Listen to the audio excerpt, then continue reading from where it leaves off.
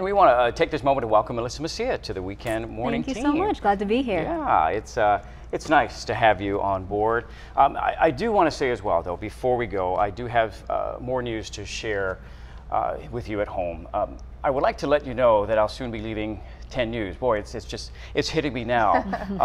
After 8 years here, I have decided it is time for a new adventure.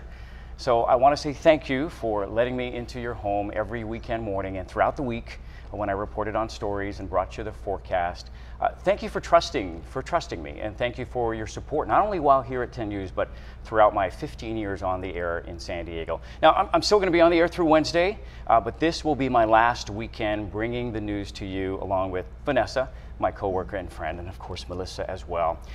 You know, I've just decided it's time to take some time to do some of the some things that are important to me right now. So, you know, I'm going to see you guys out in the community. I'll see many of you out in the community, because I plan to stay involved as always. So I think for now it's just farewell and take care. We'll bump into each other and again. I know, like, we're all friends. I've known you for over 10 years. I know. And that friendship will continue. I'm still in denial about this. I'm telling you, it really hasn't hit. Just a little bit, just this moment, but it'll hit later on, I think, once I start to walk away. Right? Well, you're one of the best in the business, and you've been such a bright light here, and a big reason why we love coming to work every weekend. You've made it easy to come in, let me tell you, so early in the morning.